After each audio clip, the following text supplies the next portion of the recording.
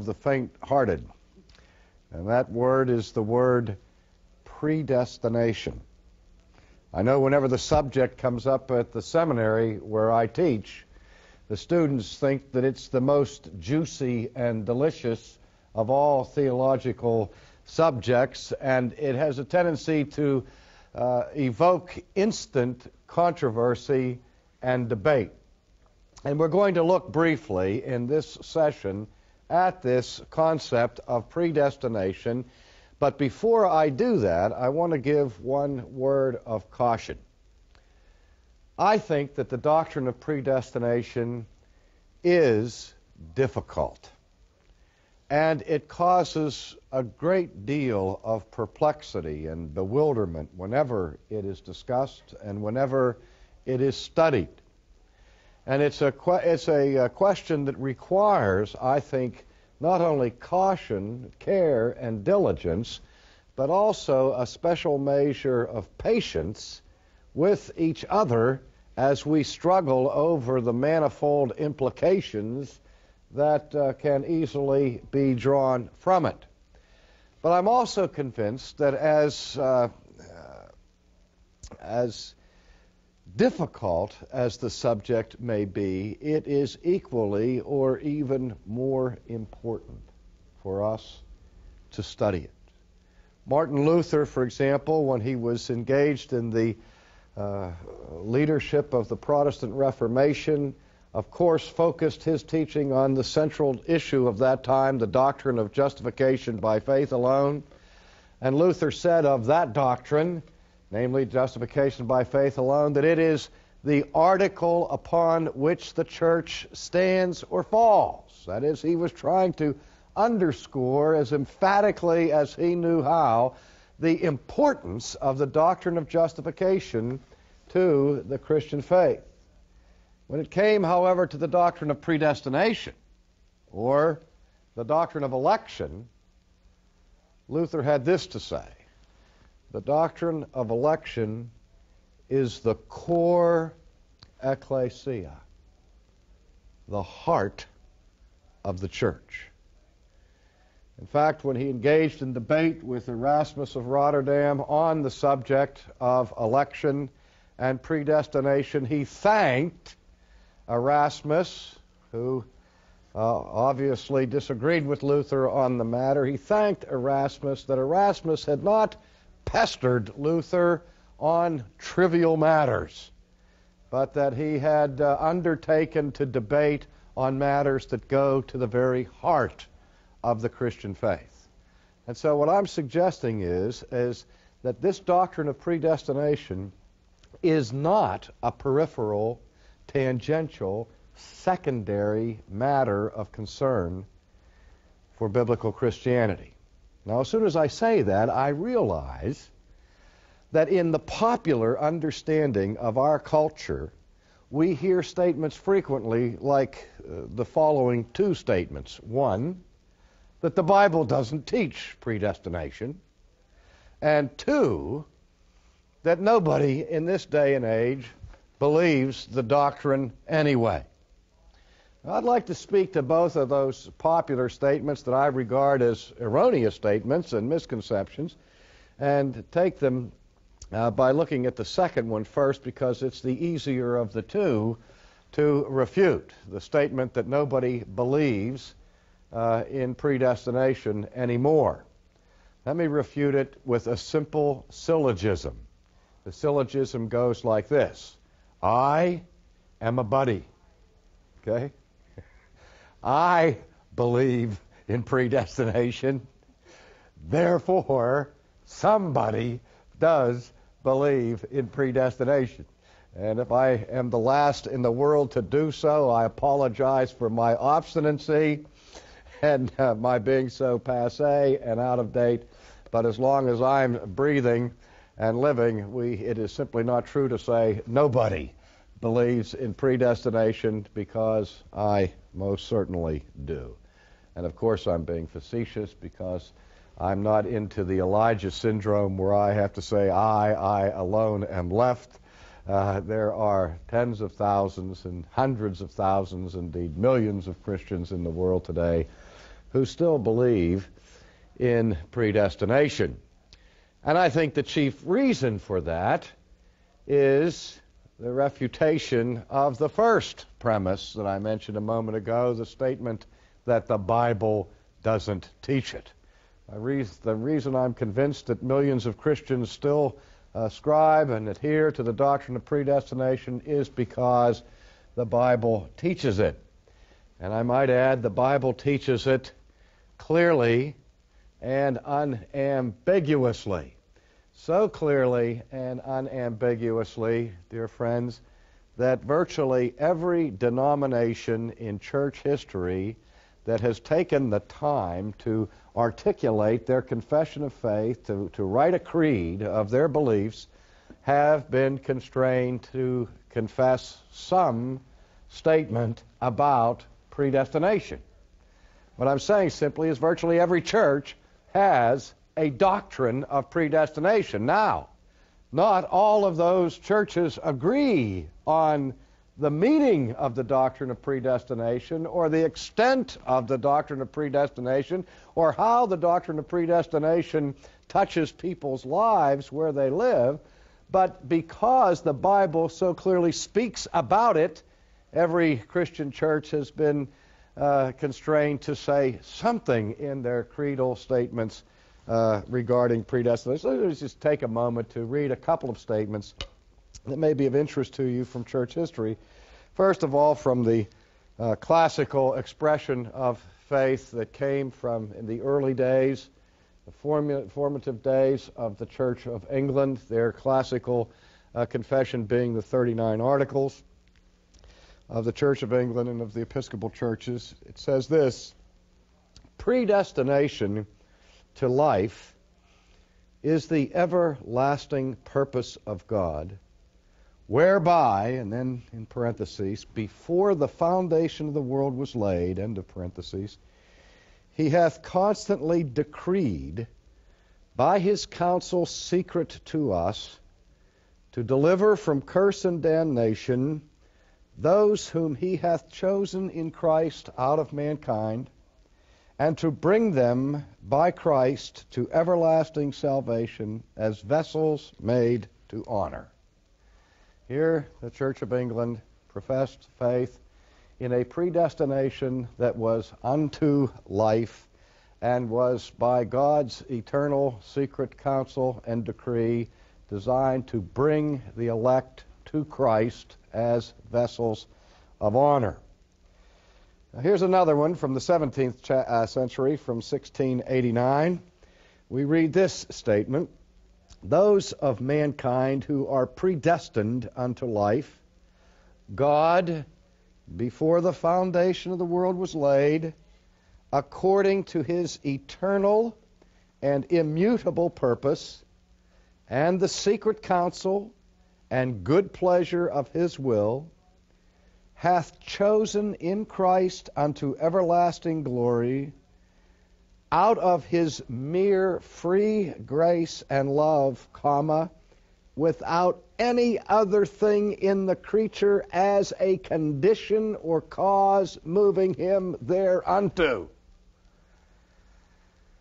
Well, that surely must have come from the Westminster Confession of Faith or the Helvetic Confession or the Belgic Confession or some other Presbyterian and Reformed tradition, maybe from the pen of John Calvin. No, this comes historically from the Baptist Confession of Faith of 1689, a statement articulating the doctrine of predestination in terms so precise and concise that would have delighted John Calvin in his most sanguine moments.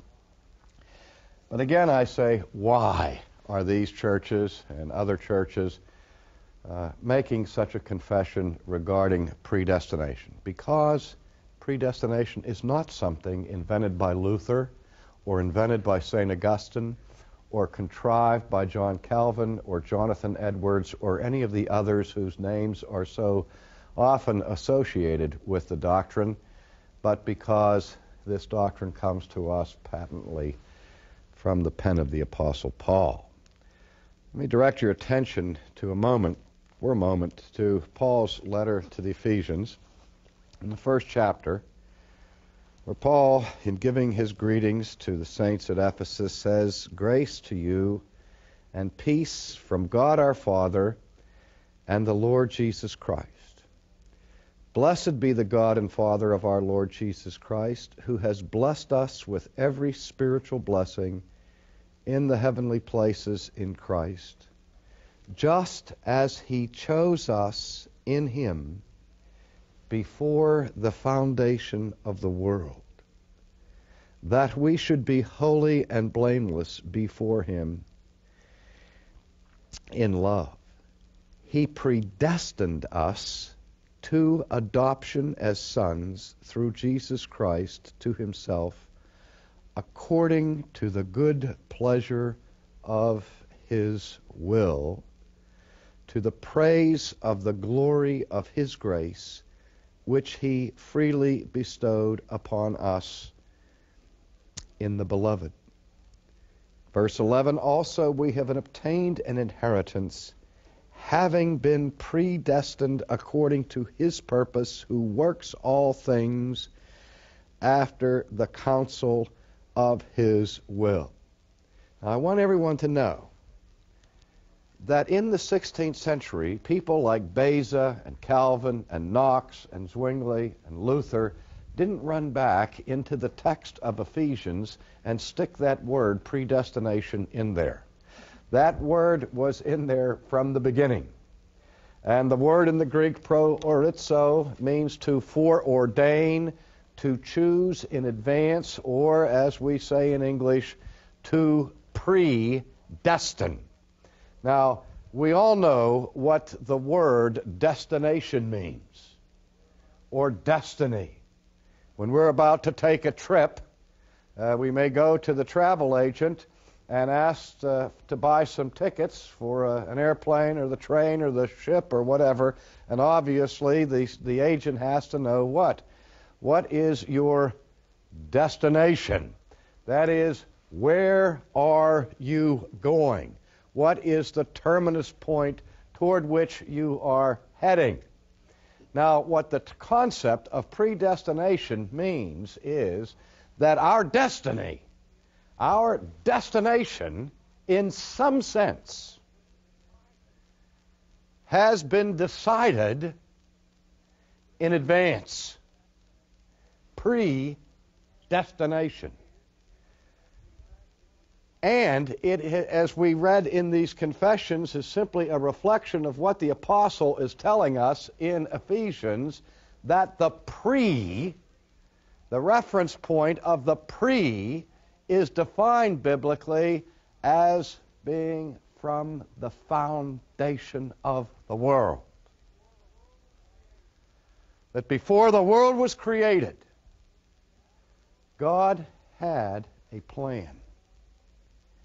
And that plan, according to his secret counsel, and according to the good pleasure of his will, he made a decision to do something. A sovereign decision to do something, namely to predestinate something for some reason. And I think we will see clearly that what he predestines are people. And what they are predestined unto or for is, as we're told here in the Scripture, adoption in the beloved in Christ. That we are predestined in Christ unto salvation. That if you are a Christian before you were ever born, before your mother was born, before your father was born, before Adam and Eve were made, God determined from all eternity your destiny in Christ. That you have been chosen in the beloved unto salvation, and that you are his craftsmanship unto eternal life. Now, if that is true, that is an extraordinary matter. And a matter that, again, may be very perplexing, but I would think would be the cause of great rejoicing among Christians who understand that God's grace is so powerful, that God's grace extends back so far into time, that in the sovereign Creator's plan for the ages, He determined to shed His grace on you, to prepare a place for you in heaven. The New Testament speaks of the time when God will say, come, or when Jesus said, well, come, my beloved, inherit the kingdom which the Father has prepared for you from the foundation of the world. Okay. All right, I haven't said anything controversial yet, really. Again, just about everybody who struggles with the doctrine of predestination understands that predestination is rooted in eternity, and that predestination is concerned for personal salvation in Christ, and that it is a wonderful thing properly understood. But where it gets sticky, where it gets controversial, is when we ask the question, on what basis does God make His choice? How and why and upon what conditions does God determine who will receive this amazing gift of saving grace? Does God potentially predestine everyone to salvation? Or does He only predestine some to salvation? And if so, what about those who aren't predestined to salvation? Do they have no chance, no opportunity, no hope? I remember once when I was sitting in a seminary classroom, and the president of the Presbyterian seminary happened to be the lecturer that day, and one of the students raised his hand and said, Dr. So-and-so, do you believe in the doctrine of predestination? And this is the president of a Presbyterian seminary who's bound by vow, ordination vow, not only to believe it but to teach it. He reacted as if he were having an allergy attack to the doctrine of predestination, and he said, no, he said, I don't believe that God brings some people kicking and screaming against their will into the kingdom who don't want to be there, while at the same time refusing admittance to others who desperately want to enter.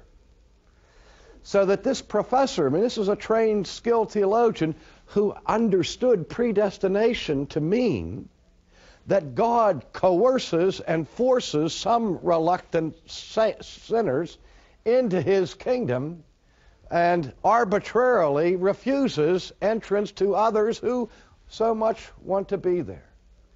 What a horrible caricature of the Presbyterian and Reformed doctrine of predestination.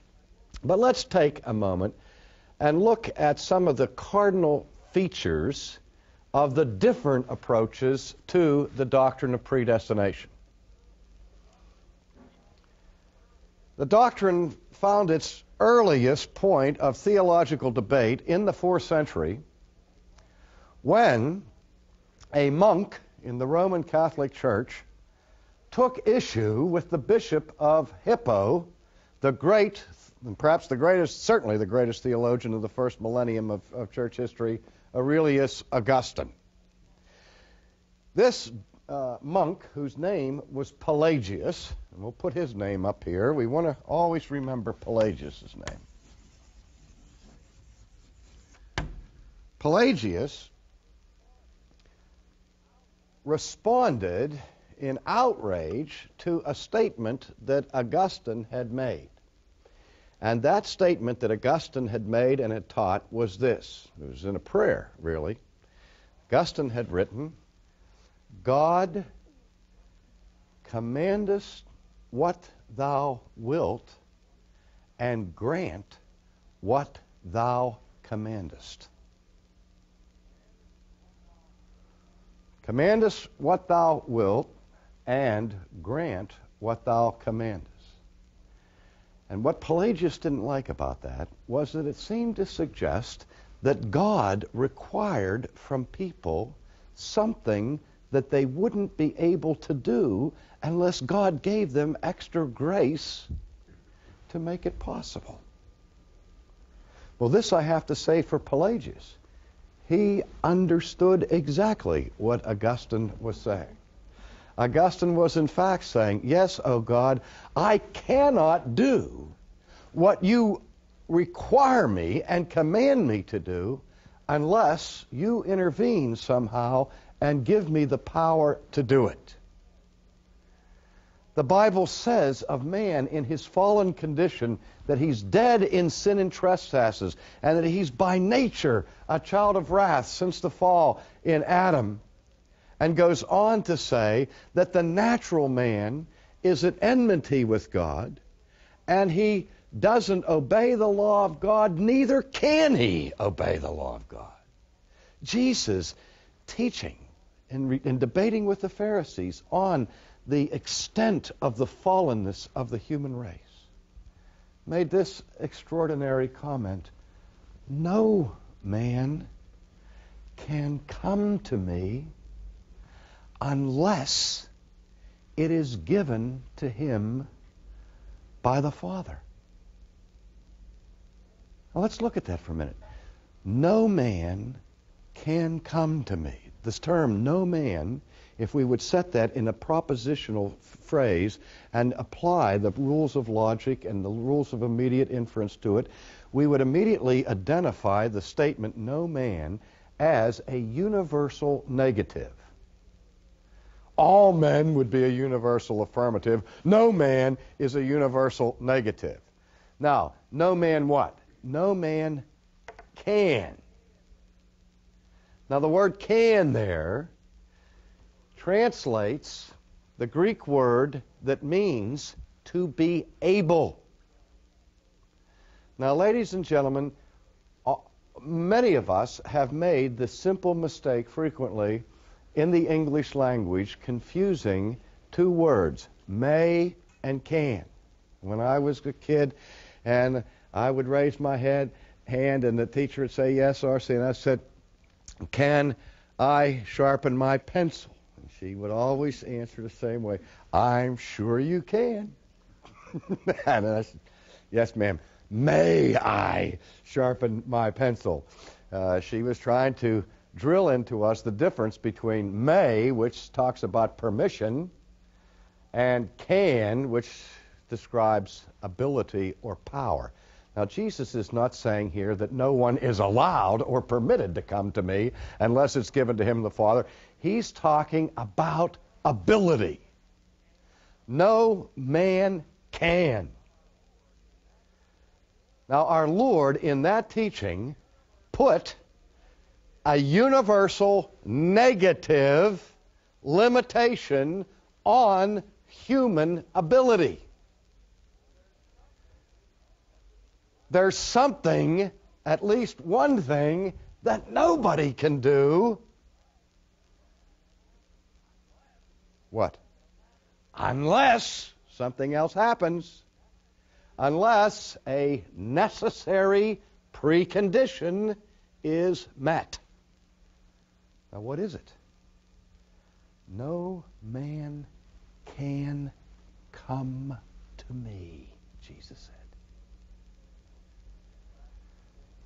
Now, let's go back to this debate between Pelagius and Augustine. Does God command all men everywhere to come to Jesus? Is it man's moral obligation to come to Jesus? Yes. But in and of themselves, without some kind of help from God, unless God gives it to them somehow, can't do it. So there we find Exhibit A of what Augustine was talking about. Grant what thou commandest. Command what thou wilt. No one of us has the moral power and ability to be perfect since we are fallen. yet we are commanded to be perfect. But that command can never, ever be satisfied unless God does something gracious to make it possible. No man can come to me, Jesus said, unless. That unless points to the absolute necessity of God's work of grace in us before we will ever come to Jesus. Jesus spelled it out a different way to Nicodemus when he said this, unless a man is born of the Spirit, unless a man is born again, he cannot see the kingdom of God.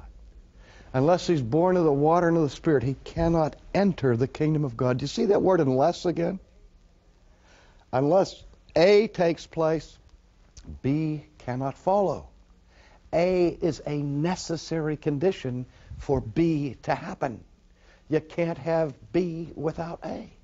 And this is what this Pharisee couldn't understand. And Jesus said, hey, you have to be born again before you can even see the kingdom of God, let alone enter the kingdom of God. This is why people like Augustine, people like Luther, people like Calvin, people like Edwards, and I keep citing these giants of the faith for a reason. I know that people struggle with the classical doctrine of predestination.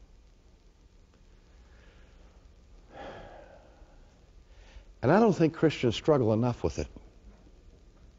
And it certainly is possible that Augustine, Thomas Aquinas, Martin Luther, Calvin, Edwards, who are virtually universally regarded as the most gifted and brilliant teachers that God has given his church since the end of the apostolic age, and that those five men do not agree with each other on every single point of doctrine. That's obvious. But when they all five agree on one point, they could all be wrong. We don't carry any brief for the inspiration or the infallibility of any of those men individually or all of them collectively. But I'll tell you what, before I disagree theologically with a point that Aquinas, Augustine, Calvin, Luther, and Edwards all agree on, I'm going to do it in fear and trembling. And I'm going to do my homework beforehand. And I put that for your consideration. That something, they could all be wrong. But it's unlikely, folks.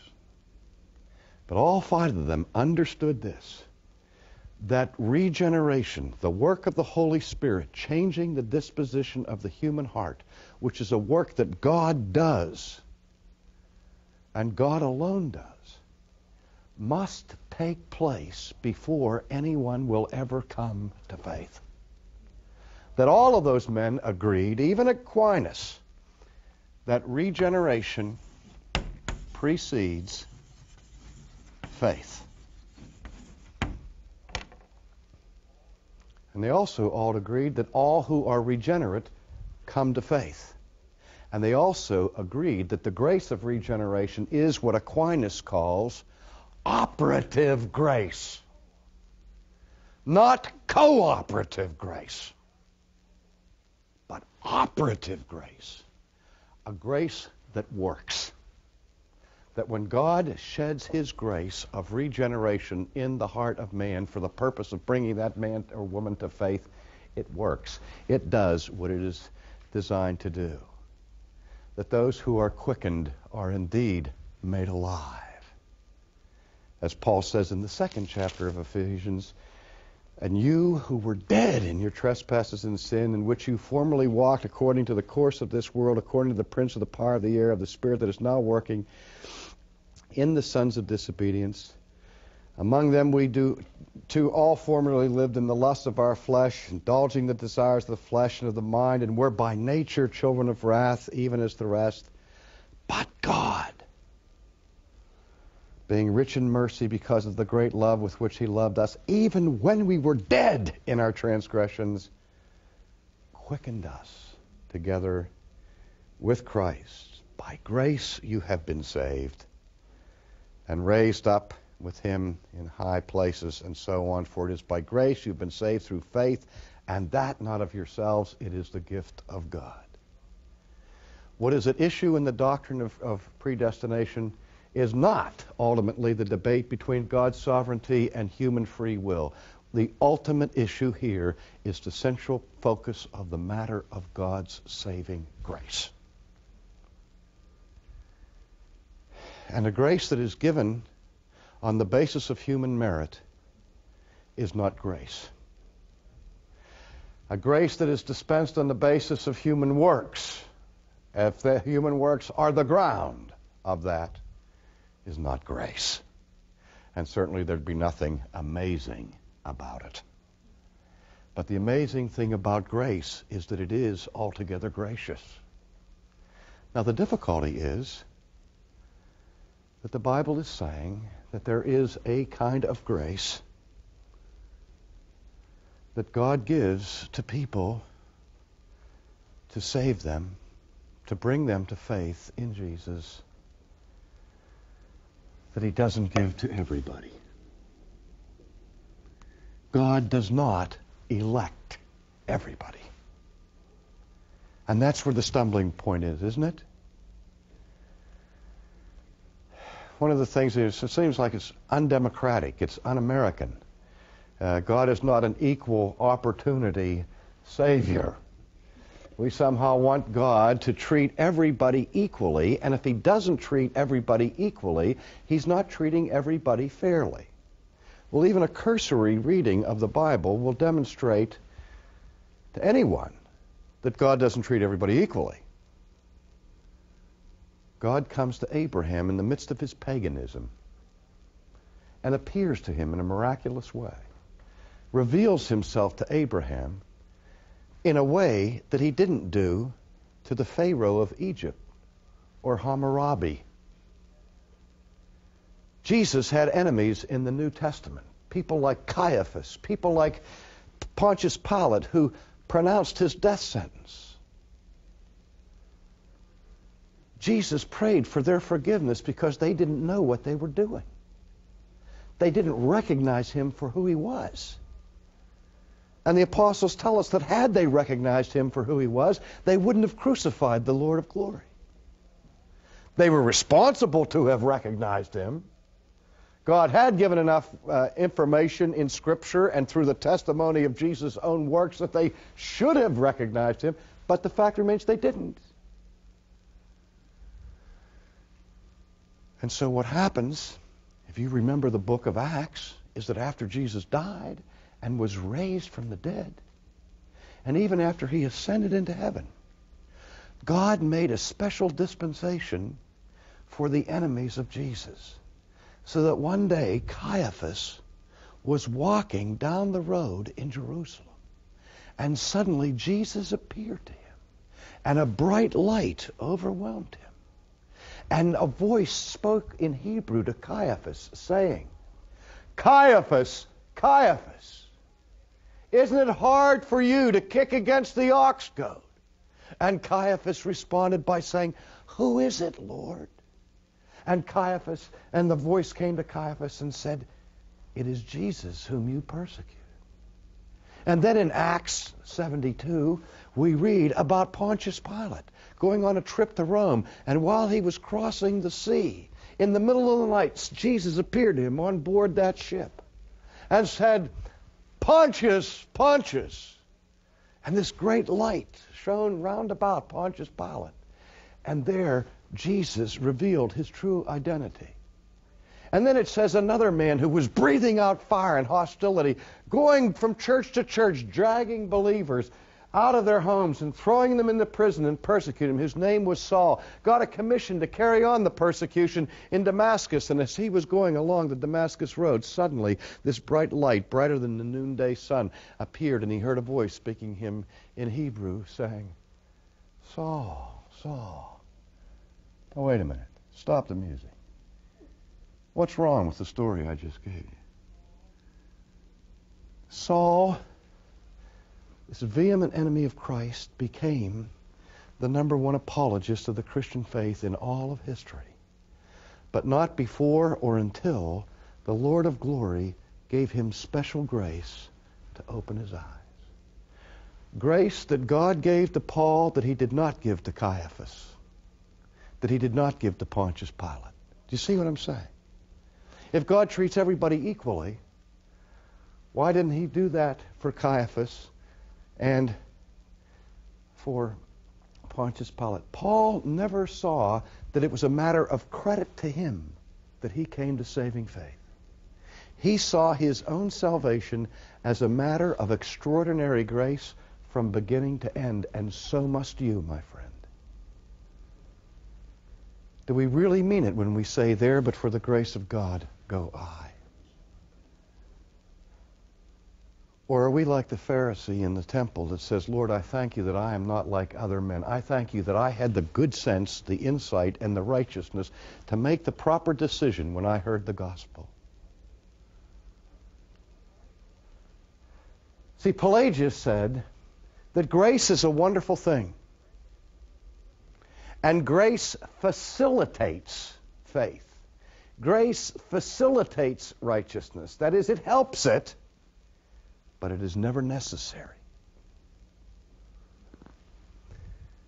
Augustine said that grace and the grace of election is absolutely necessary for anyone to come to faith. Now, those are the two positions, and Pelagius was condemned as a heretic by the church. However, in the dispute, a moderate position emerged that was called semi-Pelagianism. I like to say it was named after Semi-Pelagius, who was Pelagius' cousin, and Semi-Pelagius lived in Florence. No. Semi-Pelagianism taught this, that man is fallen to such a degree that he can't redeem himself without the assistance of grace. However, what grace does is this, that grace is offered to everybody, but it is still left for the sinner to cooperate with that grace or to reject it. And here's how predestination works, according to semi-Pelagian views. Most semi-Pelagian views hold to what is called the prescience view of election or of predestination.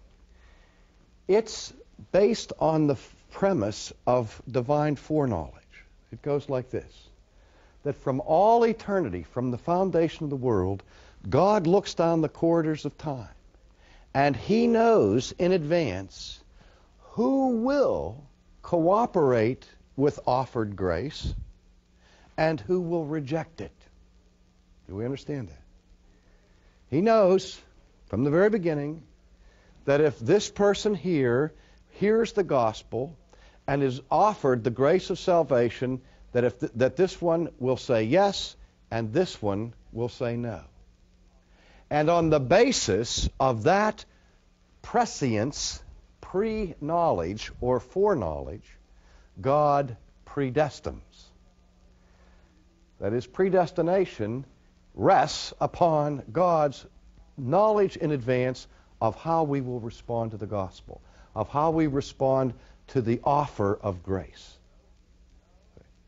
And those whom he knows will say yes, he elects unto salvation. Those whom he knows will say no, or passed over.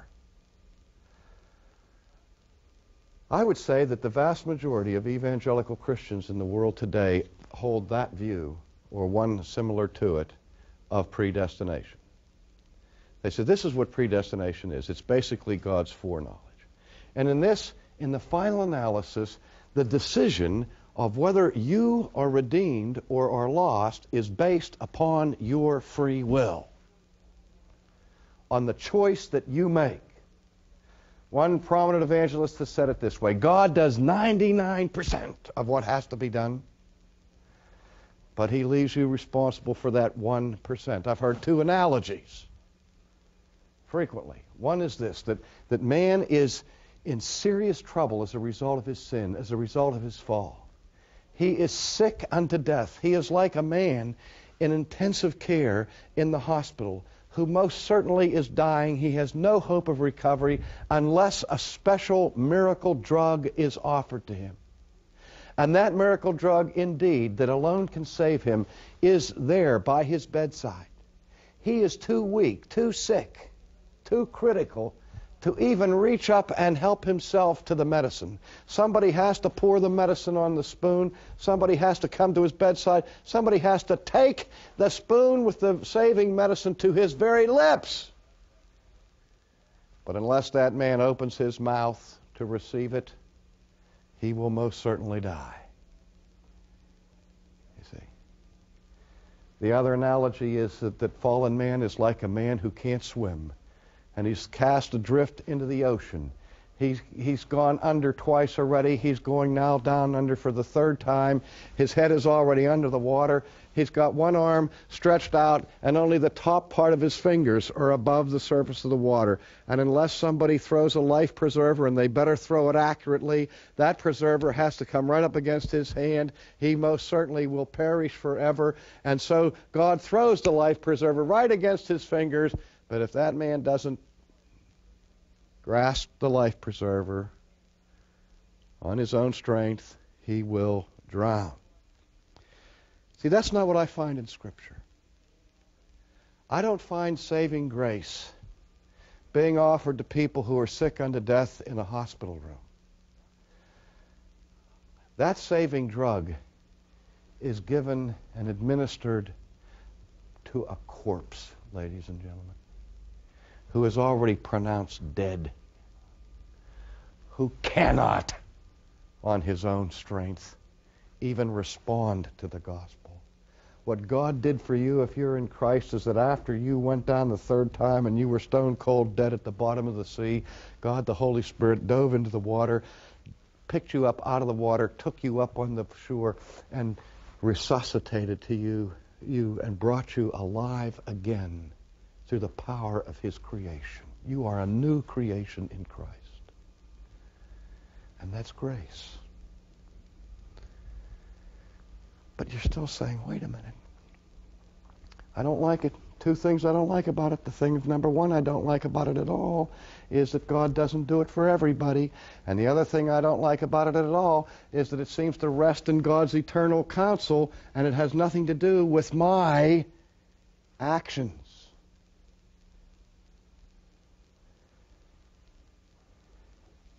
What does the Bible say? I used to hate this doctrine, and I used to have a sign up in my study when I was a seminary student. I fought it kicking and screaming for 5 years. Had this sign up in my study. It said, you are not responsible to God.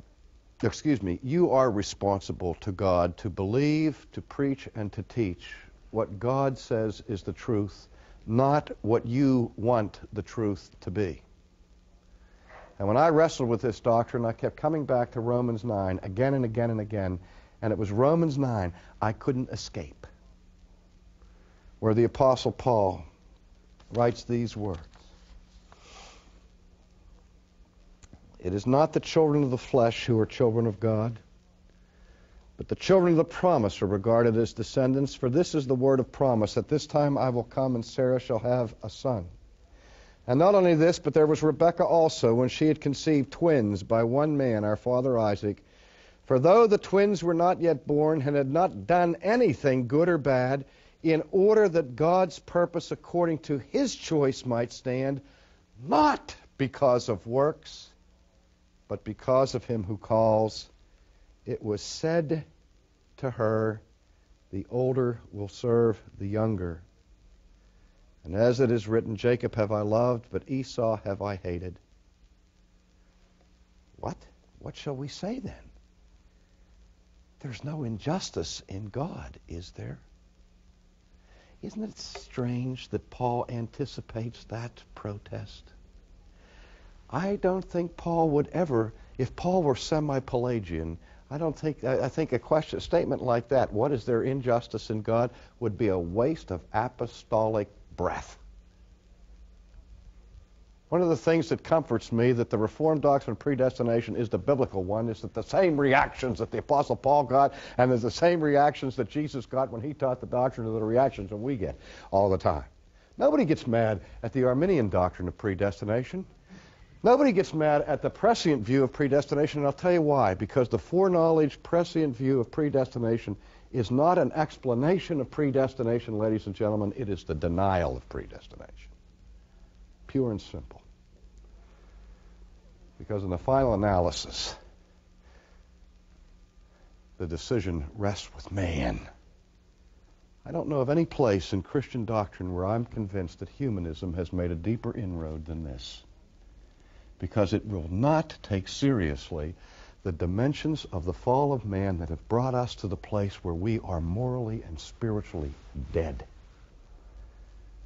And that only the electing grace of God can save us in our spiritual death. In order that God's purpose, according to his choice, not because of works, but because of him who called. Is there any injustice in God? May it never be. For he says to Moses, I will have mercy on whom I will have mercy, and I will have compassion on whom I will have compassion.